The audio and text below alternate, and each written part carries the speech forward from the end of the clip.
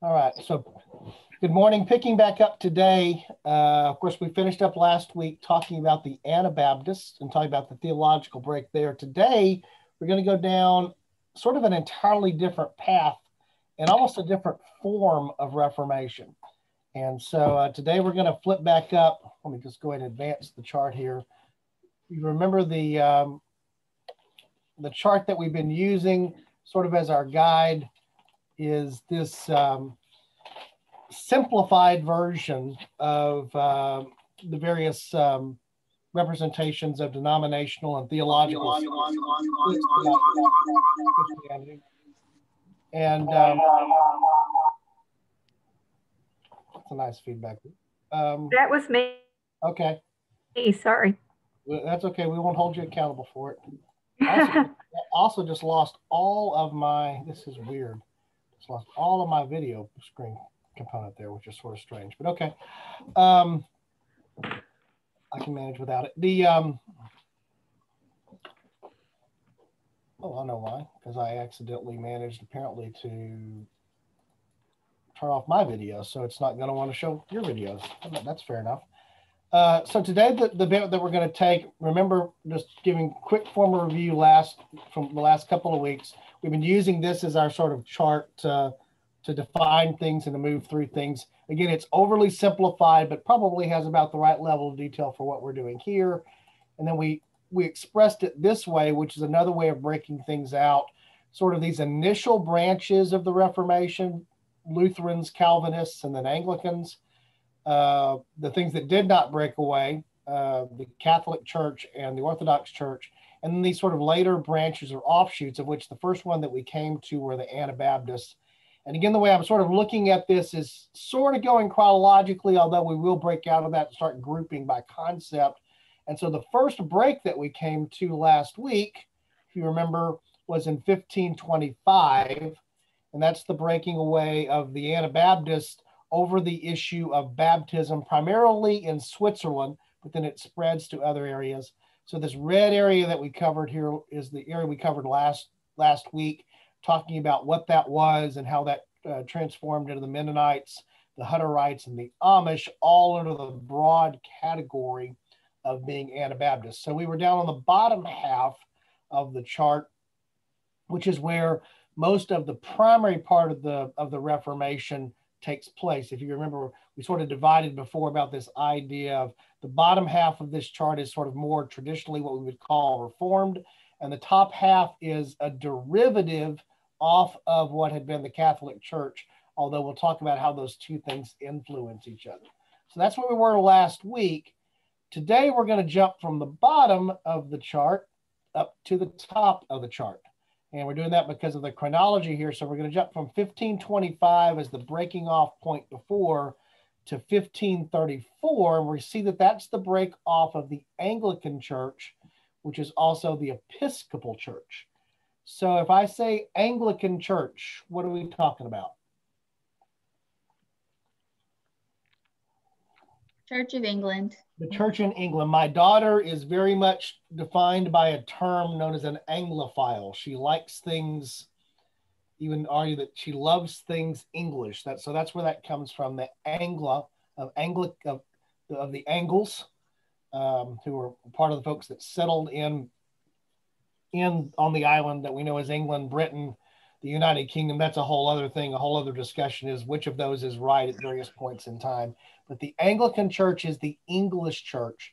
And we see that 1534 is the date that we have a break. And remember, our concept here is if there's a break, understanding what happened in that break, because that can inform and help us understand what the differences were. And normally those are going to be some form of theological difference to some degree. So that's why we're sort of studying the breaks and then carrying out the expression of that. So where we're going to be today is along the Anglican axis here of the Church of England, would be another way that we can describe it. Can I go backwards for just a second?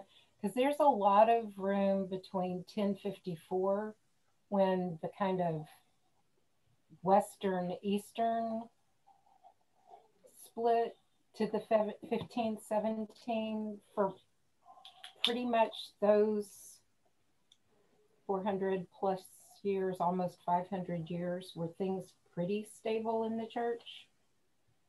If you remember some of the things that we covered, the answer to that is both yes and no. Theologically, for the most part, things were somewhat unified. It's during that period of time that the papal schism happens and all of that other stuff. So even though it's one church, there's a lot of stuff going on, but not like any big divisions. Not anything approaching the 1517. I mean, I remember you talking about there were kind of people reforming prior to Luther, but the big splits aren't covered on the chart. So I'm assuming for the most part, things kind of trucked along the way they were trucking along. Correct. For the most part, the answer to that is yes. There are two exceptions to that we talked about.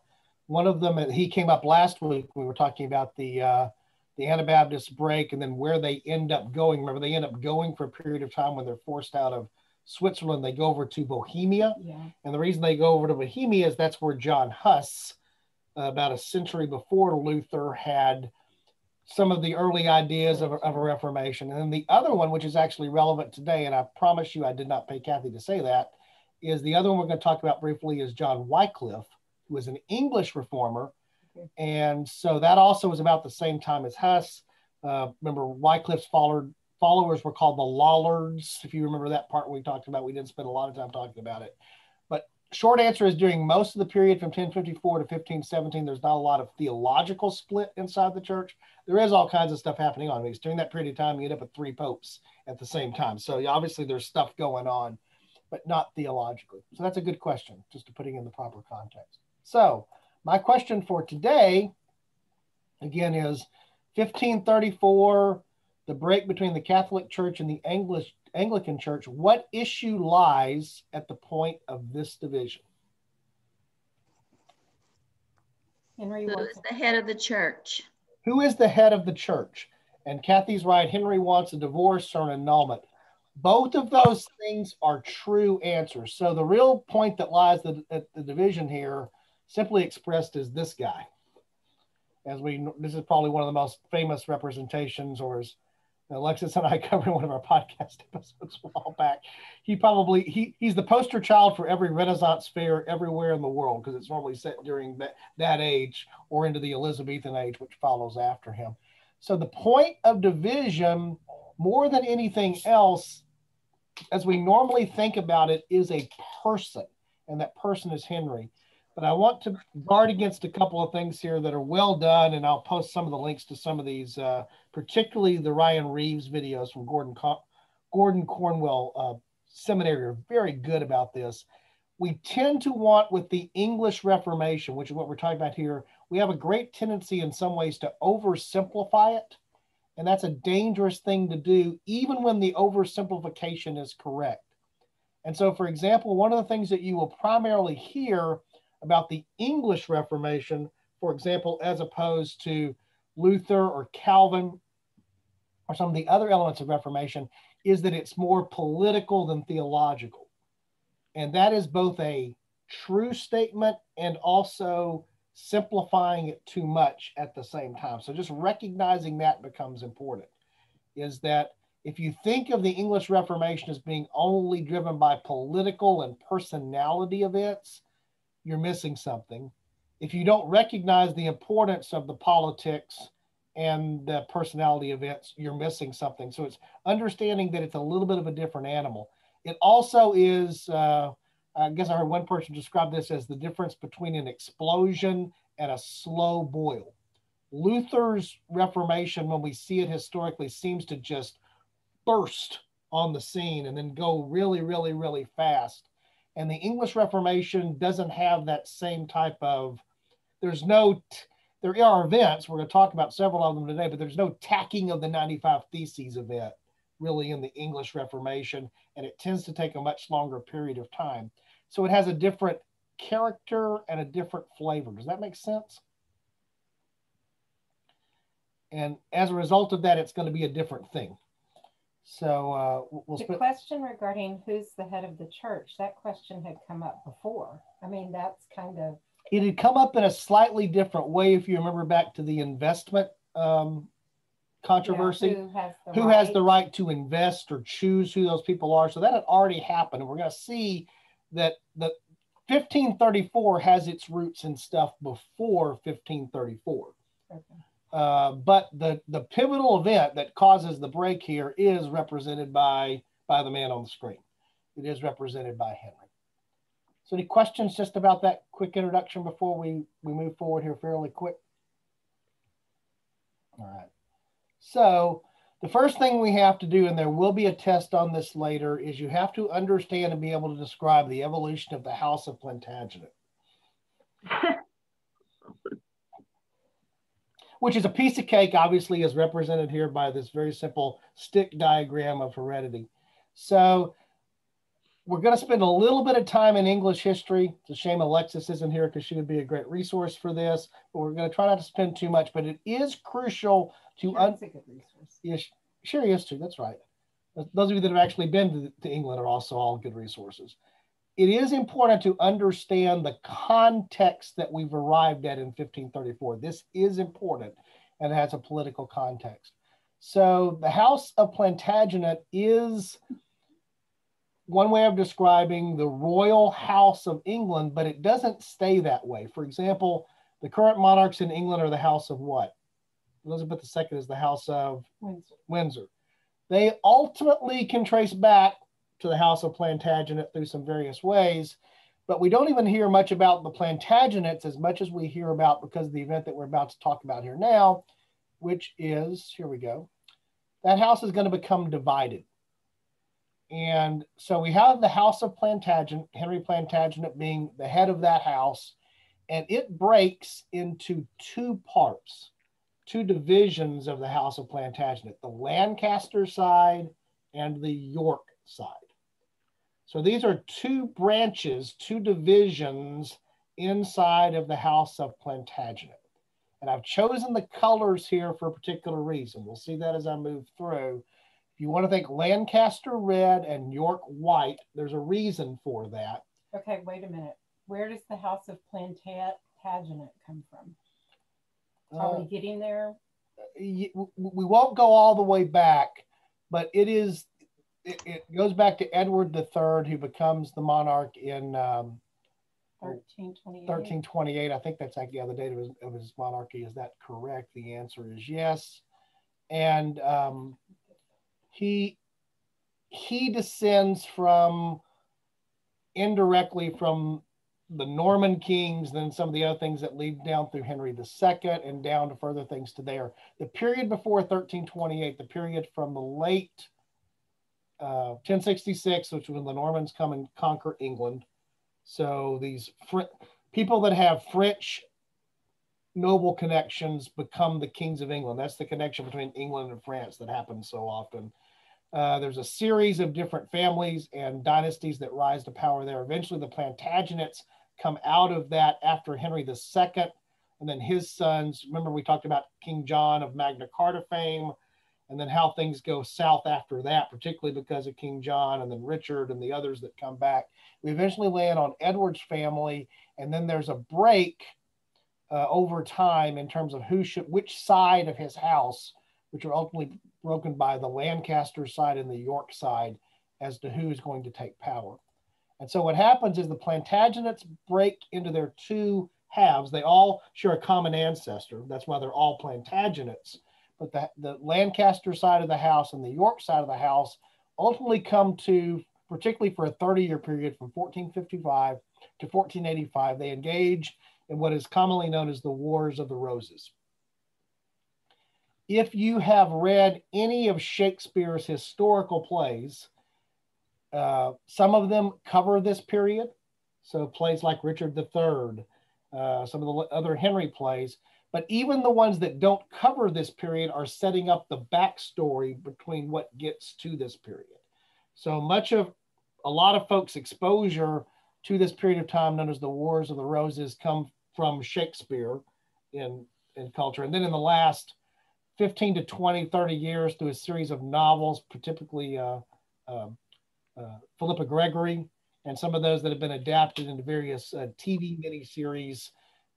Things like, if you're familiar with the White Princess, the White Queen, the Spanish Princess, this is all also flowing out of those periods of time, particularly the White Princess and the White Queen are talking about this period of time when there's conflict between the two sides, the House of Lancaster and the House of York, which are all part of the House of Plantagenet.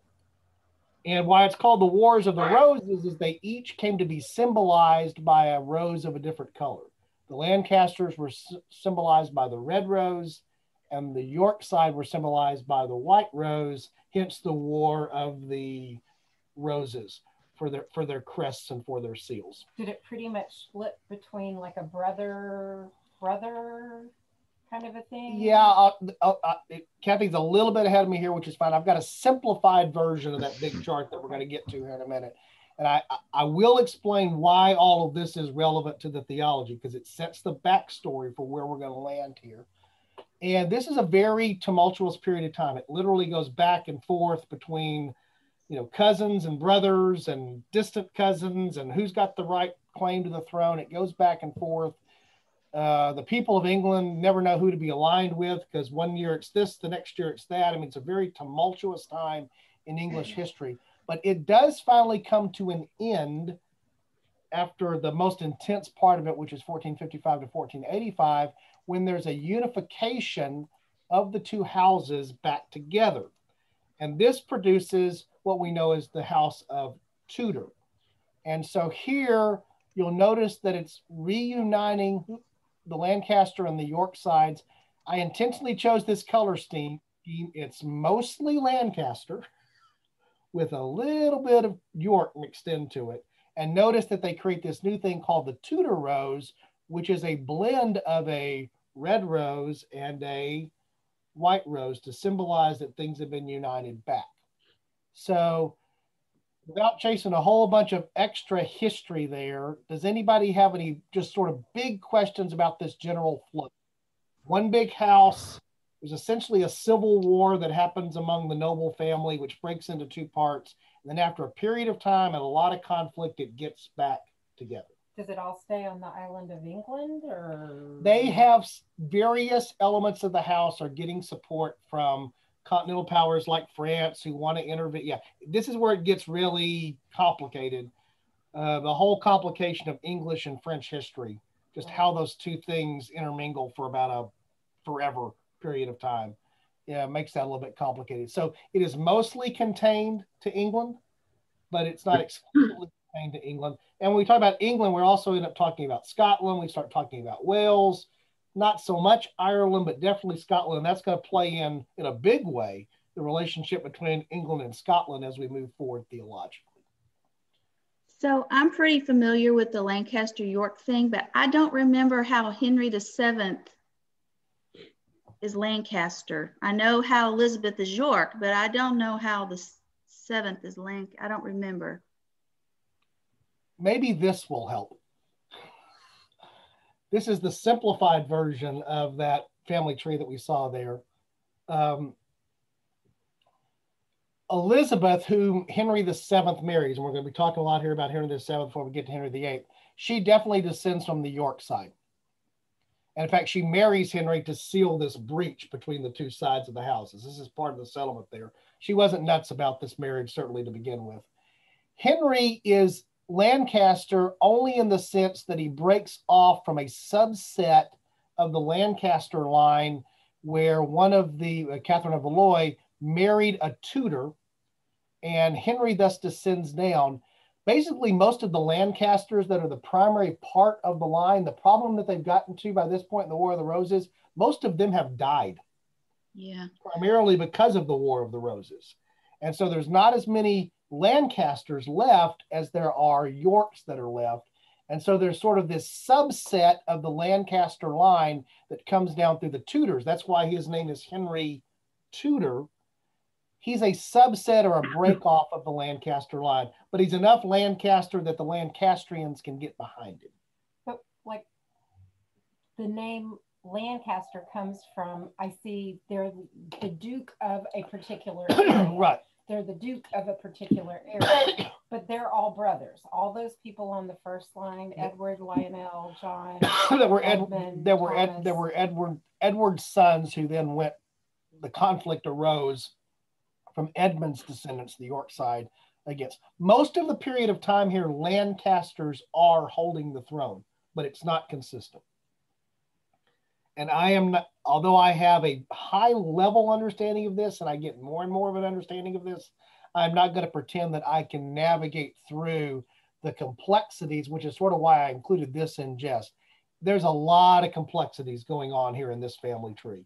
And this family tree, you'll notice, connects back to itself at multiple points. That's also, you know, the good news and the bad news, but also makes some of the complication there. Who has a claim to the throne? Sometimes the people that have a claim to the throne can make a claim sort of through two different lineages going back to where they parted, split, and then in some cases reunited. But why this is important to the thing that we're talking about is we do get to the end of this with Henry VII. Primarily, he's a Tudor, but that ties the Lancaster side. The Wars of the Roses come to an end. He marries a princess of York descent. And so now things are unified back. And so this is what we find as we arrive in 1485, which is the end of the War of the Roses. And now we have the House of Tudor, again, derived out of the House of Lancaster, but going back to the House of Plantagenet. We have the two of them married in 1486, Henry and Elizabeth of York, notice there, married. And so he is now the first Tudor king of England. And we refer to this period that runs here for about, more or less about a century and a quarter before things go off the rails a little bit with the Glorious Revolution and Oliver Cromwell and some other things. We refer to this period of time as Tudor/Stuart England. It's Tudors and then it's Stuarts. So have I managed to make that as confusing as mud so far?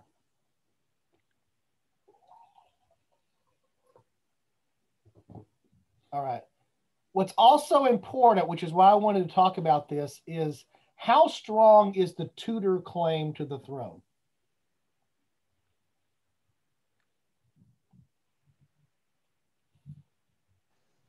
Based on what you said, it's a little bit rocky because of it was taken from the Lancasters kind of stuff. The only reason that Henry VII, for the most part, is sitting on the throne is at the Battle of Bosworth Field. Richard III is defeated, the famous from Shakespeare's play, a horse, my kingdom for a horse, because at that point he sort of said, I don't care if I keep my crown, I just want to get out of here. And we know eventually that Richard dies. In fact, we found his bones here a couple of years ago, supposedly.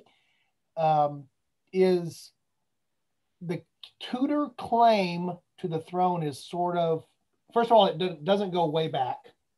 It's arguably fairly weak because it's not even down that primary line that you would normally see in most genealogical representations of a monarch. So Henry is on the throne somewhat by force, now by marriage. England is happy to sort of have this civil war over that he's got going for them, but the claim to the throne is a little bit weak. Does that make sense? So what's the most important thing you need as a monarch? Children. You need heirs, right? And so one of the important things that needs to happen between Henry and Elizabeth is they need to produce heirs. And the good news is they do. And in fact, their oldest son is named Arthur Tudor. He's born in 1486, very early in the marriage. So early in the marriage, the breach has been sealed. Arthur's been born. They have an heir. It's a male heir. Everything seems to be going well, right? So again, we begin 1485, the end of the War of the Roses. Henry assumes the throne in 1485. Yes, there's a challenge in 1491 that he puts down by somebody who is still trying to raise the Yorkist claim to the throne, but he's able to put that down. But then something not so great happens. We get introduced to this princess from Spain. Her name is Catherine. And at this point, one of the things that England is looking to do is unify with a powerful continental ally. And a powerful continental ally at this point is Spain. This is the period of time when 1492, Isabel and Ferdinand have combined two of the what had been rival kingdoms in Spain together. So they're now a greater Spain. They finished pushing the Moorish influence, the Islamic influence out of Spain. They commissioned Columbus to go sailing across the ocean. Spain is definitely on the rise and will continue to be on the rise because of the riches that start flowing from the New World because of that explanation. And so England is looking to align with Spain. There's a younger Spanish princess named Catherine who is then engaged and ultimately marries Arthur, who is going to be the next King of England. So while there may or may not have been a mystical King Arthur back in English history, that's a whole other thing. There would be a King Arthur, except there's one problem. In 1502, Arthur dies. It's a couple of months, not more than half a year into his marriage to Catherine. They're both fairly young. They're younger teenagers here. And so Henry's throne would have passed to his oldest son, Arthur, but now Arthur is dead. And so who's in line to take the throne? There were girls. The chart doesn't have girls, but girls are just good for marrying at this point, not good for being. And one of the girls is going to be very important, which is Henry's sister, Margaret. We see her down here, and we'll come to that here in a minute, is that because of Arthur's death, Henry now, who is the second son, is now going to be in line to the throne. And Henry, because he was not going to be king, a lot of his training, we talked about this before, was already geared to him as possibly holding a high position in the church. So he's been raised expecting probably to be a bishop or most likely a cardinal given his birth. And so that's been his training. But suddenly with Arthur's untimely death, after his marriage to Catherine, really important, after his marriage to Catherine, suddenly Henry finds himself. He dies in battle, though. So what battle's going on, right? Doesn't he die in battle? He died of what? I can't remember what he died of, but he didn't die in battle. I thought he died in battle. No. So Henry becomes Henry becomes the next king. And he also, they want to continue this marriage alliance with Spain. And so one of the things that happens, this is familiar history, I know to a lot of you, but it's really important here, is that they get a special dispensation from the Pope for Henry to marry the person that had been, before his brother's death, what relation to him? Sister-in-law. Sister-in-law. Catherine had been his sister-in-law, although briefly, had been his sister-in-law. They get a special dispensation for Henry to marry Catherine. And so she doesn't have to go back to Spain. There doesn't have to be some other handling here. And so Catherine becomes Queen of England by being married to Henry, even though she had intended to be the Queen Consort of England by married to his brother Arthur. This becomes very important. So early on, there's the Battle of Flodden Field. That's actually important. Go ahead. Go ahead. Someone have a question? I think somebody was calling their dog or something. Okay. It says that Arthur died of a vapor which proceeded from the air, and Catherine also was sick, but she recovered, and he died 6 months short of his 16th birthday. Yeah, they were both young, and that's important because of how it plays back into what we're going to see after this. So Henry is now married to Cat. So she has this unique place on the chart. That's why the marriage lines extend to two brothers here. Number of things that happen. We're going to talk more about Henry, obviously, go through. I just want to give the big sweep of things here and setting up the background and the big sweeps. Eventually, Henry's throne passes to his son, Edward. We'll talk about how that comes to be. From Edward, it will eventually pass to Lady Jane Grey. You want to count her as Queen of England because she's only Queen of England maybe for 9 days. She descends from Henry's sister, and other lines that relate to that. and as another offshoot of Henry VII, we'll talk about why that is. She's only queen for 9 days. Mary becomes queen. Elizabeth becomes queen, and then ultimately James becomes queen. We're going to go through this. I just want to get you, I wanted to get the big sweep. So as we're moving through that, you can see this. So we go from Henry to Henry, because we had to skip over Arthur, from Henry to Edward. Edward, whether you want to count Lady Jane Grey as queen or not, it's 9 days. She's executed. To Mary, to Elizabeth, to James. That's the big sweep of Tudor Stuart English history, from the reuniting after the War of the Roses down until the early 17th century with James, the 6th of Scotland, and James the 1st of England. Why is the second son named after the father rather than the first son? I don't know in this case why that was the case. So that's the big sweep. So now let's talk about some things that are relevant here. Henry VII had the benefit of having 2 sons, so that when Arthur died, there was a son to take over, replace. Were women allowed to inherit the monarchy in England? Not up to this point. Correct. And they certainly were not in line, even if they were older, to be ahead of a male sibling. As Kathy mentioned earlier, mostly they were used for political marriages and alignments and not actually to rule. It's interesting, an interesting element of Tudor Stuart England, in that there are, if you want to count Jane Grey, 3 queens during this period of time, as many queens as there are kings, but it was not the norm. And in fact, Margaret was born in 1589 to Edward and Elizabeth. She's 2 years older than her brother Henry. It was never even considered that Margaret would take the throne ahead of Henry, because Henry's a male. You said women were mostly used for political alliances and what? And marriages, through marriages. Oh, okay, through marriages. Certainly, and having babies. Yes. Right. That was, marry them off so they can have some sons. Yeah. So I realize here I've actually got the slides. I'm going to play in a slightly different order than I want them. So let me jump over to what I want to jump to here. Except to say that the assumption that is often made in the way this story is normally told is that Henry and his need for an heir is the catalyst for the English Reformation, which is true. But we should always remember that there had already been ideas of Reformation, and there was already some element of Protestantism in England at the time of the events that will eventually lead to here in 1534 with the Act of Supremacy, which is our jumping off point. But they were not strong.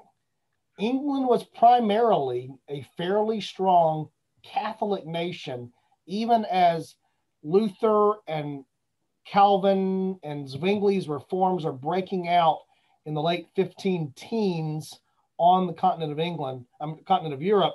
England is still, from a practice standpoint, pretty Catholic. But there had been some elements of reform prior to this. Thomas Bilney, about the time of this, is sometimes referred to as one of the fathers of the English Reformation. He is similar in some ways to the way that Luther comes to evolve, in terms of, because he gets familiar with reading the New Testament in its original Greek versus being told what it says through the Vulgate.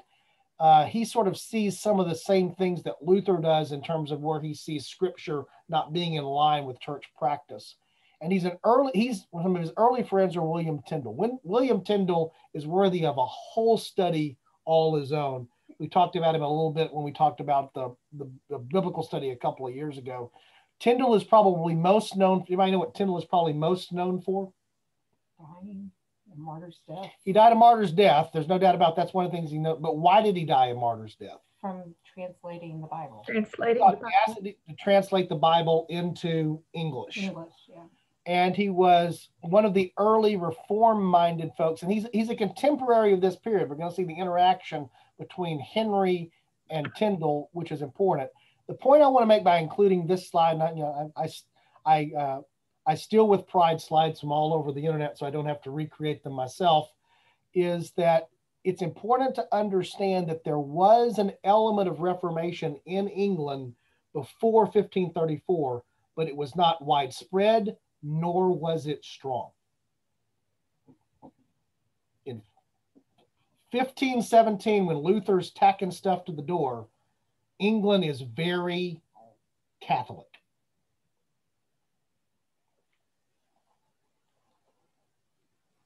So there's Tyndale, studied at Oxford and Cambridge. He convinced, again, he actually read the Bible and came to realize that a lot of the clergy really didn't understand what the Bible said. They were just following the church tradition. We've talked about that.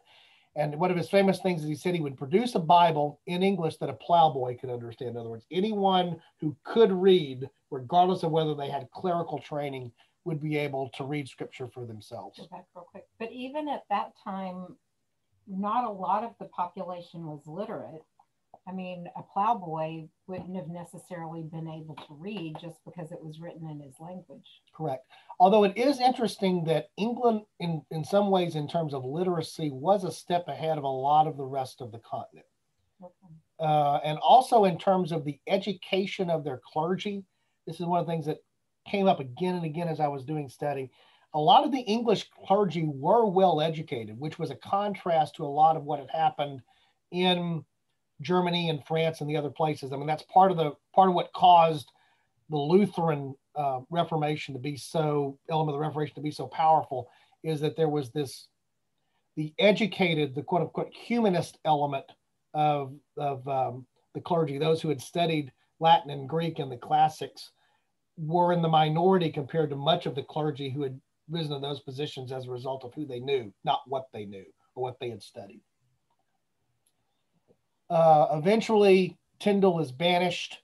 He completes his New Testament. So Tyndale is a big part of the English Reformation, but he's never in England because he's been banished. And in fact, ultimately, when he dies as a martyr actually over in, he's caught in Antwerp, I guess it is, if I remember correctly. And he's handed over to the church there, and there's where he's burnt to the stake. We'll come back to that in a minute. I just wanted to establish that there is an element of some Reformed thought that is already in England, but it is not widely held and it's not common to England. But again, the issue that gets us to 1534 is Henry perceives that he has a problem. And what's his problem? He doesn't have an heir. He doesn't have a male heir. Male heir, that's what I meant. Yeah. Right. Which is to say that in his mind, he doesn't have an heir. He doesn't have an heir. It's the same thing to him, although it doesn't play out that way. And so this is a later representation. There's a lot of reason to believe that part of the reason we always see sort of this fat version of Henry, if you will, is that later in life, because of health issues, he gained a lot of weight. Early in life, he was pretty robust and active, and so this representation of Henry, as we see him here, normally is a later life representation of him, not some of the earlier Henry that we see. But Henry does have the problem, and the problem that he's got, probably better expressed by this slide, is beginning with Catherine, and Catherine, the children with Catherine is represented here by the red line. Beginning with Catherine in terms of legitimate children, because there also is an illegitimate son that he actually acknowledges at one point, Henry Fitzroy. But the history of Catherine and Henry trying to produce an heir is not a happy one. They have a daughter who dies. They have a series of sons who die. Eventually you get Mary in 1516, a daughter who survives. And then there's another daughter that died. There may have been other pregnancies in here. A common theme with Catherine is she had a large number of miscarriages. As one of the scholars I was listening to was talking about this, it's tough to diagnose from a distance, looking back. There was something medically likely that was going on with her or with her and Henry that was producing this outcome. But as you can see, 15, 10, 11, 13, 14, 16, 18, of at least 6 children, only 1 survives. Infant mortality was high historically, but not this high, particularly by someone who had the benefits of being in the position of being queen and could rest during pregnancy and everything with that. So But what Go does ahead. the dividing red line mean? The dividing red line is these are the Henry VIII's children. The red line, above the red line are those with Catherine. Okay. Below that are those with, he went on to have 6 wives with other wives or others as well. So by 1518, and they've been married now for quite a while. They were married pretty much in the year that he ascended the throne, which is 1509. So a decade's worth here. They've had very little success at producing an heir, and they have not produced a male heir. So why is this a problem? Because the daughter can't be king. And what makes it extra? Remember, we talked about this in the setup while we went through that whole thing about the plantation. What is the Tudor hold? It's already a little bit rocky. It's shaky. Henry is only the 2nd Tudor king. And if you're going to build the Tudor dynasty, you got to have male heirs. And so because of all that backstory, how the Tudors came to the throne, how Henry came to the throne, he's reminded that, male heirs die. Sometimes they die in battle, but in the case of Arthur, he died from some illness. And so he's becoming more and more concerned about the status of not having an heir. Understand, this is the other important part of what's here. Henry at this point, is he a Catholic or a Protestant? Catholic. Catholic. You can even argue at this point that he is a strong Catholic. Remember, he's been raised with the likelihood that he's going to be probably in the clergy before he's thrust into being the king. And in 1521, 4 years after Luther has tacked the theses and has written, Henry writes, with the aid of a bishop there, writes this thing defending the Catholic sacraments. He actually writes a pamphlet or a book which is intentionally designed to counter some of the ideas of the Lutheran Protestant Reformation. So not only is Henry not a Protestant, he's actively opposing and writing against the Protestants that were there. Because of that, the Pope actually gives a special title to Henry. Does anybody know what that title is? Defender of the faith. Defender of the faith. Yeah, Fide Defensor. To this day, if you look on English currency, English coinage with images of Elizabeth II, you will sometimes see the abbreviation DF, and that stands for Defender of the Faith. It's actually one of her titles. Now, the faith they're defending there is not the Catholic faith, it's the Anglican faith, but that title is now wrapped up with the monarch of England. And so Henry is very Catholic early on there. But what's his problem? He has no male heir. Catherine is now into her 40s. She's had difficulty with conception and birth of any child, has not produced a male heir. And so history is a little divided over this, but Henry starts to believe, either legitimately or otherwise, just because he wants a different outcome, that he has a scriptural problem. And what's his scriptural problem? He married his brother's wife. Right. So does scripture say anything about that? And the answer is yes. Yes. It says it in 2 particular places. Leviticus 18:16 specifically says you must not have sexual relations with your brother's wife. She is your brother's nakedness. This is in the middle of a whole bunch of injunctions about don't have sex with your daughter-in-law. It's a lot of familial relations, but it particularly calls out do not have sexual relations with your brother's wife. And the other one is in Leviticus 20:21, where it goes a step further. It says, if a man has marital relations with his brother's wife, it is indecency. He has exposed his brother's nakedness, and they will be childless. So remember that when Henry married Catherine, what had to happen? They had to get dispensation from the Pope. Yeah. And the argument at that time was, without going way deep down this, the difference between what's called biblical law and canon law, which is church law. the concept that existed there was the Pope had the right to set aside church law through the tradition concept. And that what he gave there, well, the injunction against marrying your brother was, or brother's wife, there was an injunction, I'm sure, against marrying your brother, no doubt. But against marrying your brother's wife was a canonical law question. And so the Pope could make that distinction. Later, Henry comes along to believe the church, the Pope didn't have the authority because what he violated was violating Scripture. Does that make sense? But there is, oh, sorry. There we go. However, one of the arguments that was actually made for, it wasn't a strong argument that was made for that special dispensation, is the concept of levirate marriage that we find in Deuteronomy, where not only is it okay to marry marry or to father a child with your dead brother's wife, but it's your duty or your obligation. And so the Deuteronomy 25 passage was used in support back in the day, although not strongly so. It was argued that the Pope just had the right to give the dispensation. But then later, it's believed that to some degree Henry did come to believe, because he was fairly conservative in most of his theological views, hence his opposition to the Reformation, was that he believed he was cursed because of Leviticus 20:21. That's the reason they had not been able to have more than one child. And that's the reason certainly that he had not been able to have a male heir. But he wasn't childless.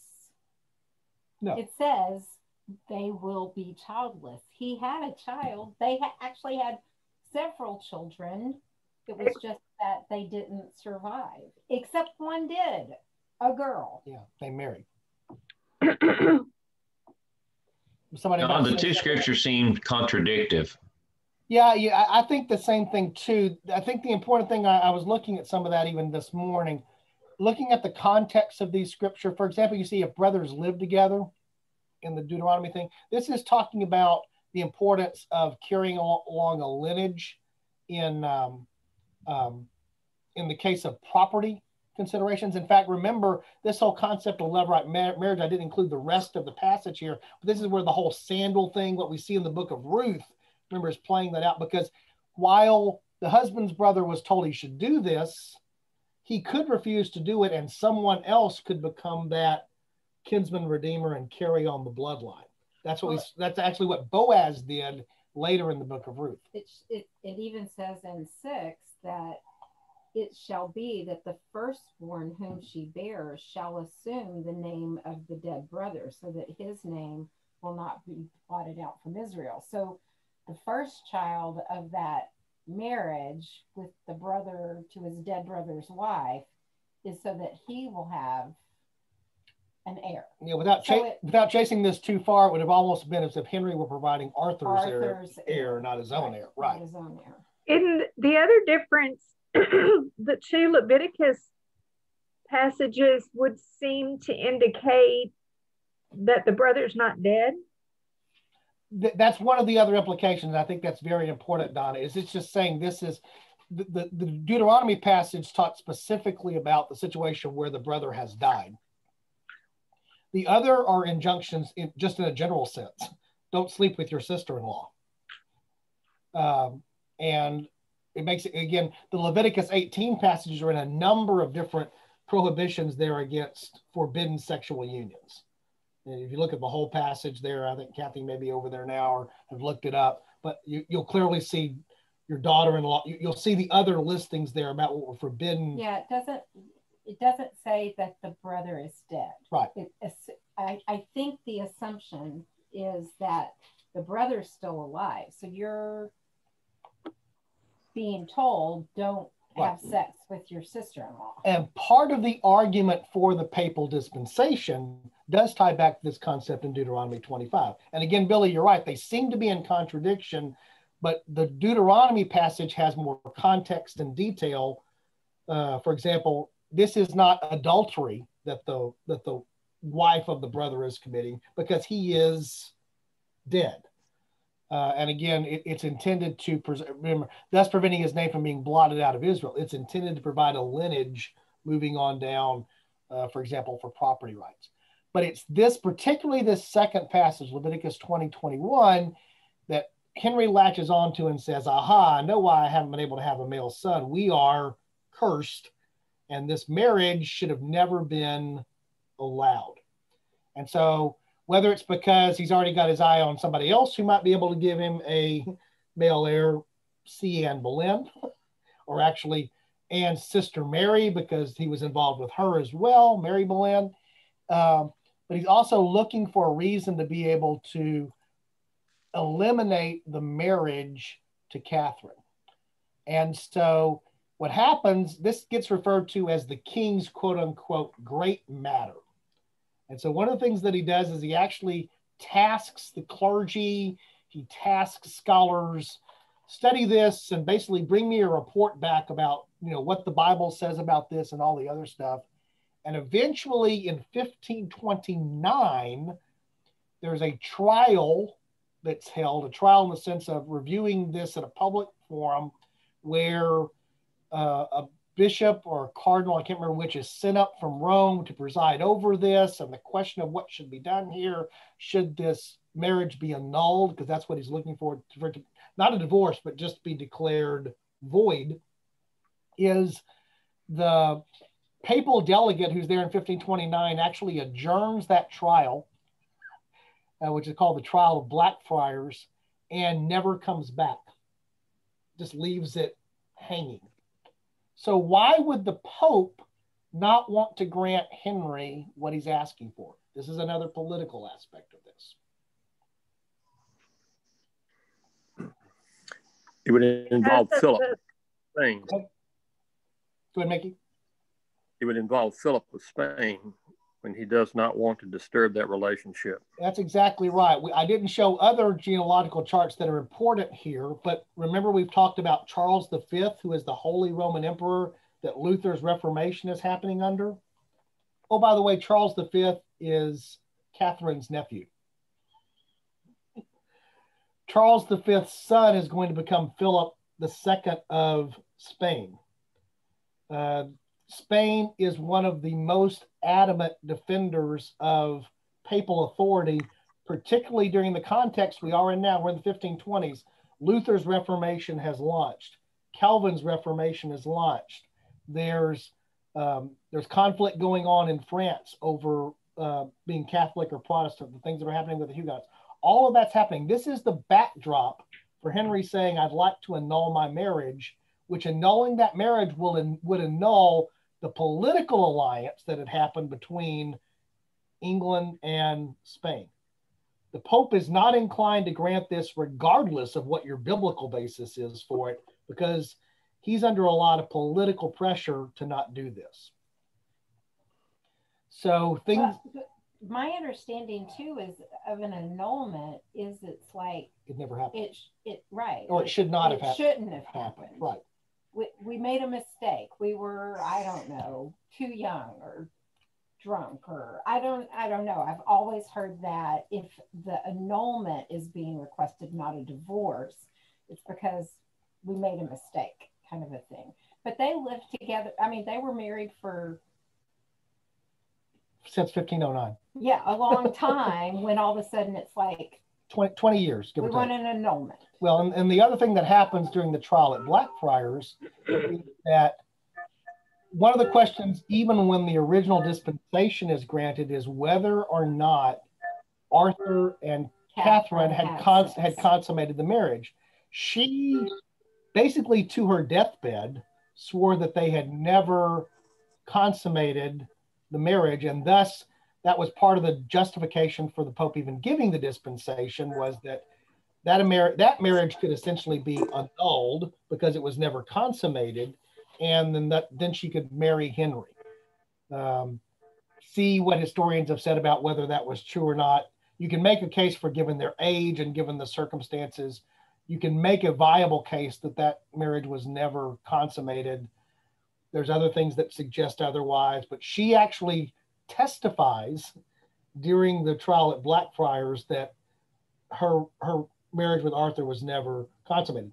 Her marriage with Henry has definitely been consummated. They've had children. She's been pregnant a number of times. So Where this all gets to is now, how is Henry going to get his annulment / divorce? And so the methodology that, and by the way, just to briefly hit upon this, is Henry is sort of all over the map theologically. We've already talked about how he was a faithful Catholic. He's given the title of Defender of the Faith by the Pope because of what he wrote. During his reign, he's responsible for the deaths of a number of Protestants. Protestantism is on the rise during his reign. One of the Protestants is who? We talked about him earlier, Tyndale. Who orders Tyndale's death? Henry. In fact, he orders Henry's death after 1534, which we're going to talk about here in a minute. So on the left-hand side, you can say, is Henry very Protestant? No. No, he's very Catholic. On the right-hand side, though, it gives him a political out and a theological out to claim that his marriage to Catherine should be made null and void to be, or to at least adopt, some elements of Protestantism. Not only does he put to death Tyndale, he actually ends up putting to death other Thomas More, for example, friends of his, people that he grew up with, right, because of their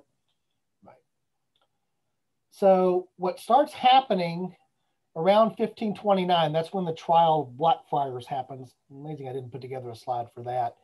Is they start working to see how, and there's a Reformation Parliament, a parliament that's now come to be that's a little bit more inclined towards Reformed thought, is that there's this concept called praemunire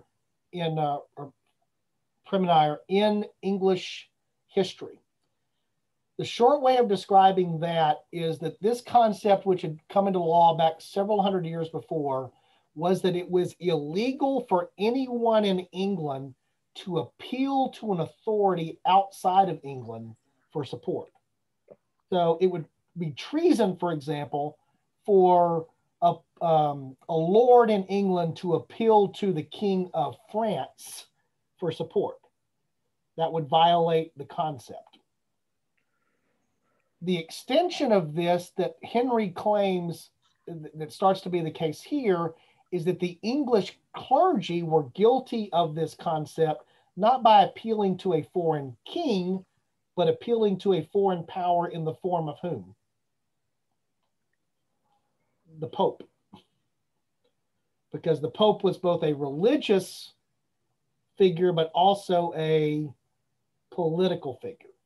And so one of the early things that happened is Henry makes the claim that members of the English church clergy are violating this concept that you see here by appealing to the Pope or taking their orders from the Pope. They are guilty of treason. And so he issues a decree that the clergy must submit to him. That's in 1531. There's some additional things in 1532 and 1533. But ultimately where this leads is in 1534, where the Act of Supremacy is declared. And that's that break on our chart. And the Act of Supremacy basically simply said that the English monarch, in this case it's Henry VIII, is the only supreme head of on earth of the Church of England. So the Church of England had been a Catholic church, Big C Catholic Church. Who was the head of the Big C Catholic Church? The Pope. With the Act of Supremacy in 1534, the Pope is out and Henry is in as the head of the church. What else changed with that declaration?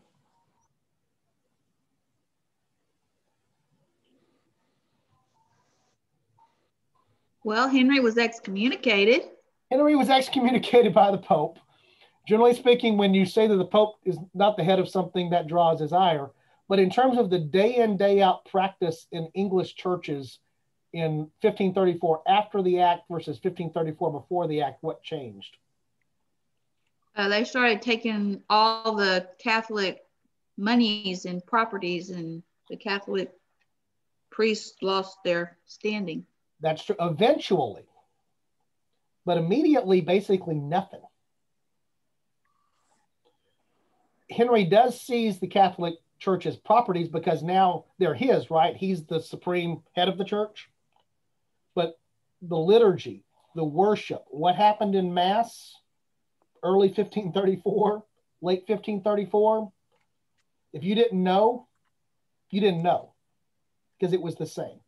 England was still predominantly, very predominantly, in its practice, its religious practice was still very Catholic. Only thing that had changed was Henry's in charge versus the Pope. And because of that, what could Henry do for himself? Get a divorce, get an annulment. A bishop could declare, that is, you're right, you have a biblical basis for this, you can get an annulment. And in fact, when he marries Anne Boleyn, she is already pregnant with Elizabeth, who will be the child that they have.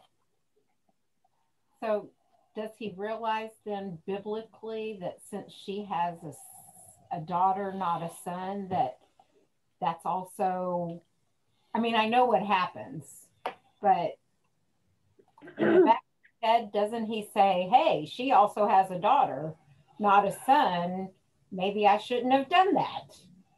Yeah. Well, it's interesting that, again, with the exception, which is not on this chart, of his recognized illegitimate son, Henry Fitzroy, which happens up during this period of time here, until 1537, there are sons that are born, but they die. The only surviving offspring is female, in the form of Mary and Elizabeth, until we get to Edward. So he has... Didn't he have a child with Anne's sister, though? Maybe. And I thought that one was supposedly a boy. But he recognized it. If Mary's child, Mary was Anne's older sister, who he definitely, historians agree, had an affair with while he was still married to Catherine. If the child that she bore once she was married to somebody else was really his, it was a male child. Yeah, that's why I think he married her off to make it look like it was, yeah. To make it look like it, yeah, to do that, particularly because by that point he was involved with the younger sister, Anne. If you're familiar with a movie adaptation of this, also Philippa Gregory novel, The Other Boleyn Girl, takes some historical liberties, but it's, in the general flow of things, somewhat accurate. And she definitely has kids, and there's some reason to believe, historians to believe, that at least one or multiple ones of those might have been Henry's. So with the Act of Supremacy, Henry accepts what had already been granted by Thomas Cromwell as being the legitimate reasons for divorce. So he marries Anne, they have Elizabeth. The whole Anne Boleyn story is a whole other thing. She gets her head cut off for treason, but may also be argued because she also hasn't produced a living son. And so then he moves on to wife number 3, which is Jane Seymour. And Jane actually produces for him a son, Edward, who survives. For a short while. For long enough. And so you see by the representation here, the marriage to Catherine produces Mary. The marriage to Anne produces Elizabeth. The marriage to Jane Seymour produces Edward. They all eventually do sit the throne, as we looked at earlier when we saw the throne bounce around. So this is all the political background. This is where you get the argument that, is the English Reformation a theological reformation or a political reformation, at least in its early incarnation.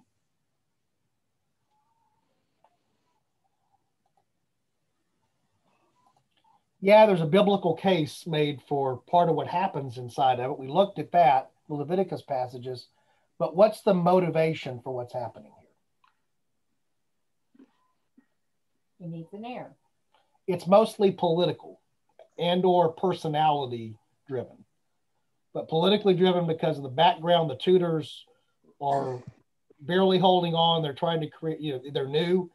They're trying to create a dynasty. And Henry in particular has had the personal experience of seeing a male heir die. That's how he came to the throne. And thus Henry seems utterly obsessed, which is not unique to Henry, by the way, for kings, to producing a male heir. And that produces what happens here.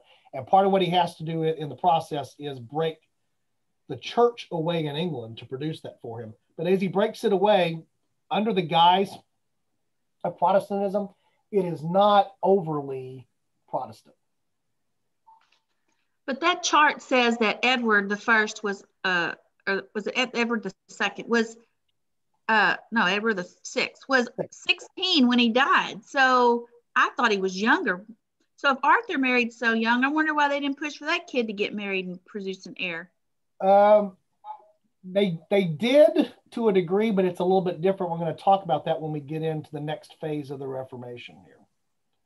Because he died of hemophilia, they think, right? Isn't that what they think? I believe that's correct. He was sickly his entire life. I was going to say, I didn't think he survived as long as the chart says he did, because he's never portrayed as being robust. He's baby because he is a son, but he wasn't like Henry was, as in like out hunting and kind of pictured as healthy and, you know, boxing and, you know, stuff like that. He's always portrayed as weak. Invalid. He becomes king at 9. He dies at 16. So it's a fairly short period of time that he's there. But Arthur king, he wasn't old enough to really rule. No, there was a regency, and that's going to become very important here. The regency. The fact that he's under a regency. He's not 18. He's not the age majority yet. But you said Arthur died at 15 before his 16th birthday, right? Right. But also before he was king. He died before his father did. Yeah, I understand that. But he was way young when he was already married to Catherine. So, correct. Wow. Part of the problem with getting Edward married was, who do you marry him to, because of how the politics had changed, because of what was going on. This is now, we're in the heart of the religious wars in Europe. Where declaring a bride was definitely declaring either for or against remaining Protestant or becoming Catholic. It was a tricky time. That's when you go to the German princesses.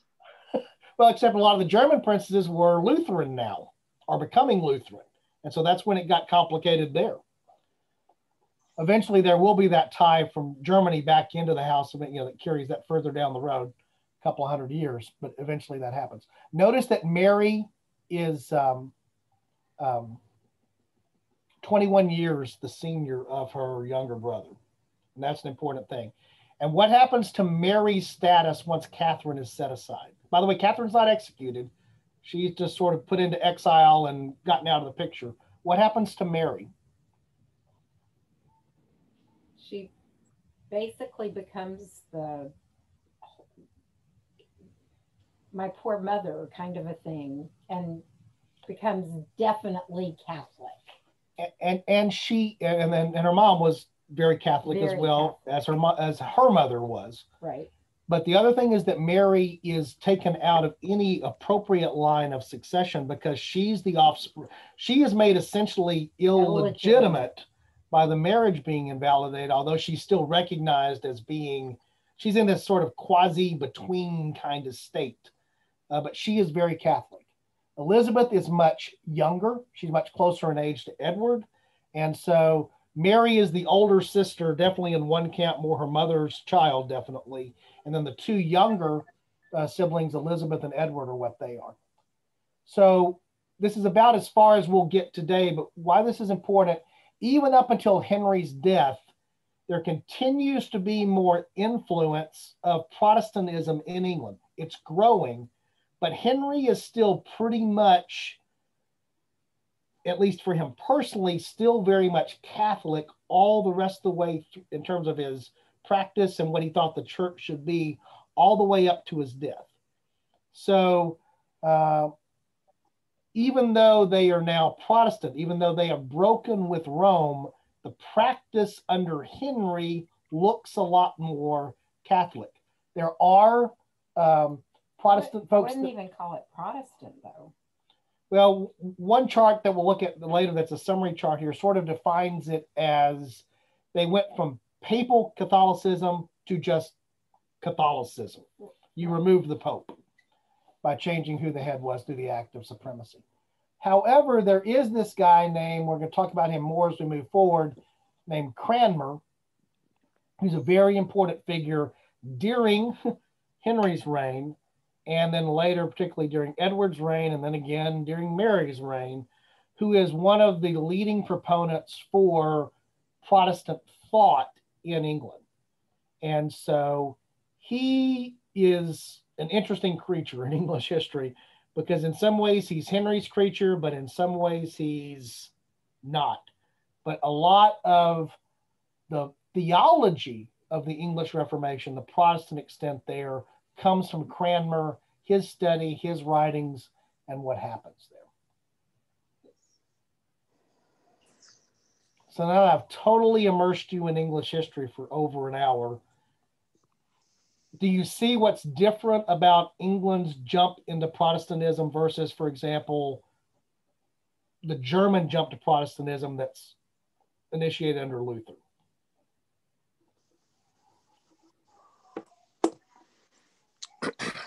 Luther's move is mostly a disagreement over theology.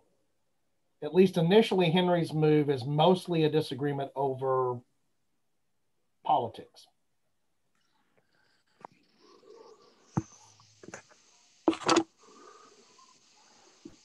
A little bit of preview, though, is that will change after Henry dies because of Edward assuming the throne. That's where we'll pick up next week, is seeing how the English Reformation changes from Henry to Edward, changes again because of Mary, and then changes again because of Elizabeth. And that's where we'll pick up more of the theology. Questions?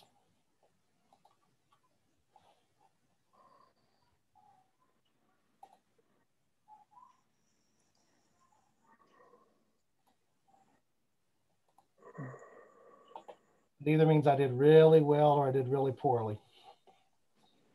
I'm You just did glad really you well. do. Go ahead. I said you did really Yes. well. Okay. And I'm glad you video them so I can go back and study them. I'll put these links also on the class website page. Some of the videos, I'll link to the specific videos here so you can jump around and find them, particularly the videos that are done by Ryan Reeves that are on YouTube around this topic. He's with a Cornwell Seminary, are really well done. He does a good job of explaining this history in a little bit more detail and summarizing it better. They were just too long for me to play, but I'll put the links there because he'll give you a little bit more depth into that. And if you want to take a look ahead, one of the videos there will be talking about now moving into the Edwardian, Elizabethan scope of things.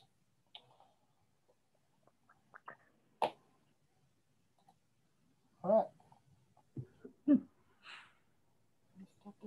And Kathy's reminding me I need to stop the recording.